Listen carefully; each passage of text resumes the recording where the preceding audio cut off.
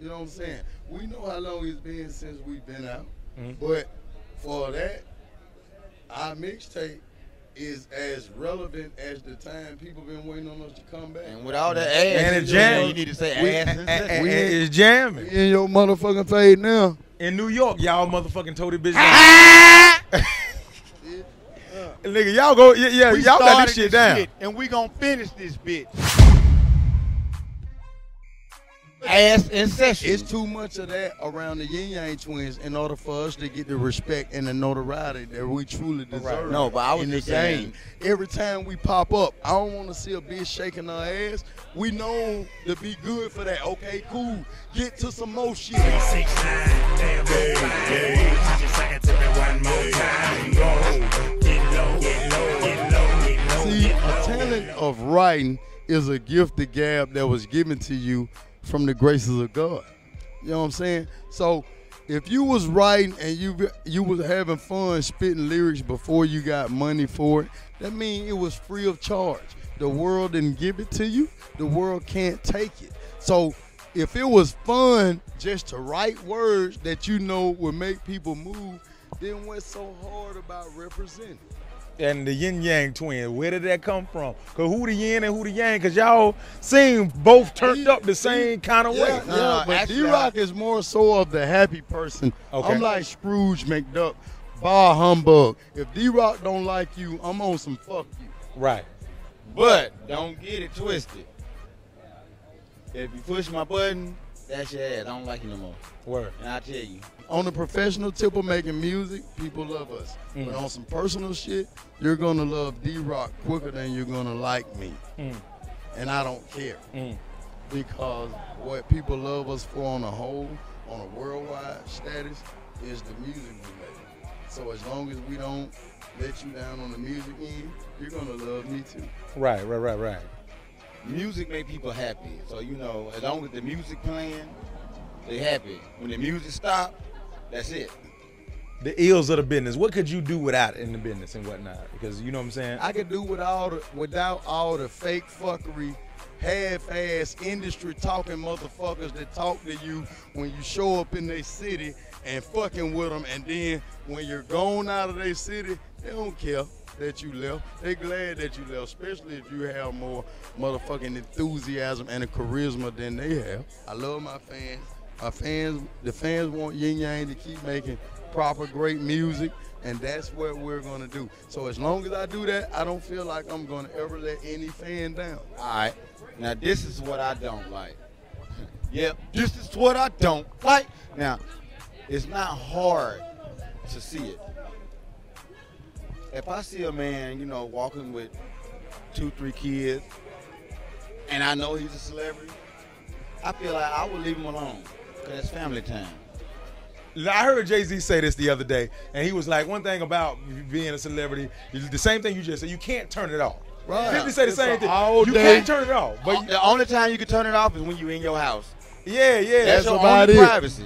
But when you leave the house, you're not your government no more. You that artist that you made you. Right. And but I feel like, you know, if you see me with my 5 boys, If they really like you. crying and one of them doing this, and you come over there, I don't mean to bother you, but can I get an autograph? I see you with your family. All right, if you see I'm with my family, leave me the fuck alone. Right. You don't feel that way when you out with your kids? It doesn't bother me really. He ain't got as many as People me. don't, but see, look, people He ain't got as many People as don't me. walk up to me as much as they walk up to d-roc. They He say, ain't got as many as me. I have a look on my face like I don't want to be fucked with. You do got that. You look around approachable. I'ma tell you but something. you one of the coolest niggas I ever met. I learned some shit from Michael Jackson. Guess what? What'd he say? I'm not finna be a motherfucking slave because the people around love what I do. I'm not about to be a slave. That's what killed Michael Jackson. He became a slave to the essence of what he became. I don't want to be to a point where I can't go out and enjoy myself in life. Real talk. Because you only as good as your last hit.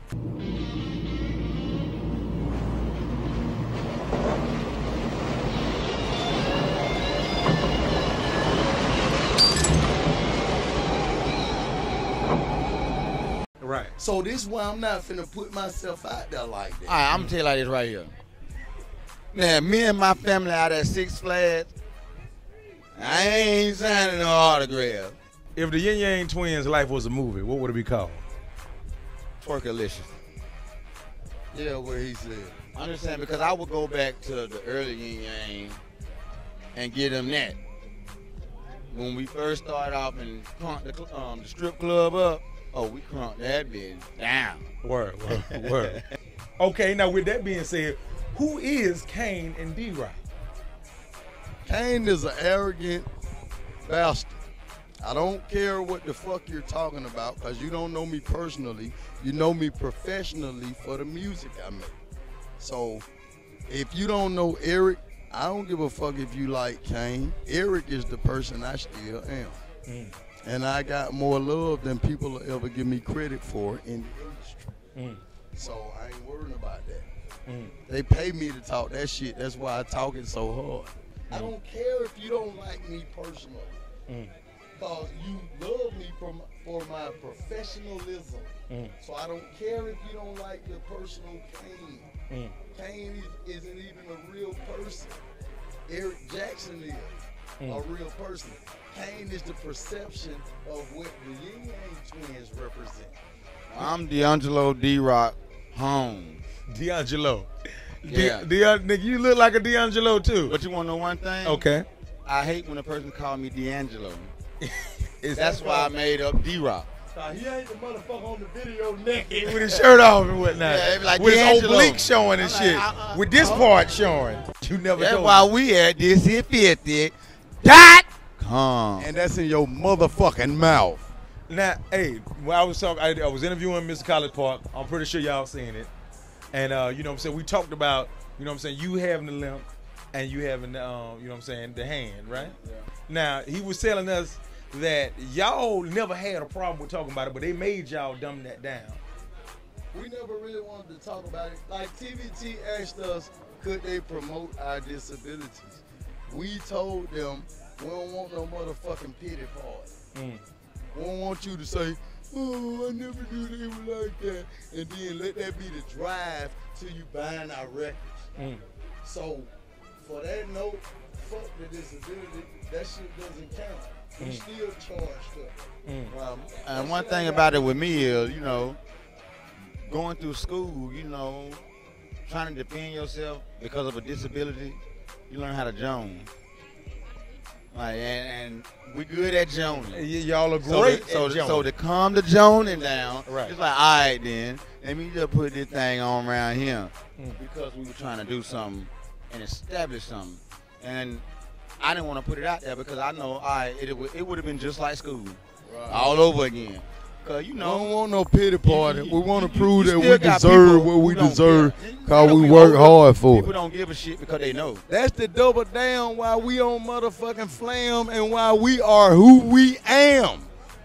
Bottom line right there. I don't give a damn. You can call me the handyman. And that's the bottom line because Stone Cold motherfucking says so. Who want they candy ass whoop? I think RVD would have kicked out that. I'll take up the stuff. The boy don't want no trouble.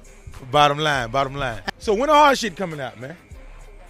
Soon as you get back down there to hang and redo your goddamn verse. Well, there it That's is. what you told me yesterday. Yeah, I'm finna go redo the verse and Yeah, shit. you gonna redo here. I'm gonna redo it and everything. I got some new shit for that and whatnot. We gonna drop it. We gonna put it on the Thriller reality and show. Manila, Jack Thriller and Manila, hard dick gon' kill her. Put it up in her pussy, make sure the bitch feel her. Man, and that's what he just summed me up in a nutshell right there, man.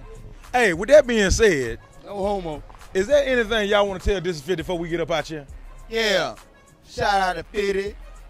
So that's my nigga. Only one that did represent us for And you can hit me up on Instagram at Atlanta4. You can hit me up on Twitter at the Ying Yang Twins. You can hit me up on Facebook, Ying Yang Twins. And all I gotta say is, yeah, what my motherfucking brother said. And the other Instagram is the real Ying Yang Twins. Hey, man, next time you're going to see us together, it's going to be on TV, man. Hey, like I always say, you just can't say you're real. It's something you got to be Kane and d-roc, Ying Yang Twins. We over, we out of here. Hey, do I have something in my eye? Y'all go to commercial. Don't kiss them hoes in the mouth unless you got to. Boom. 360.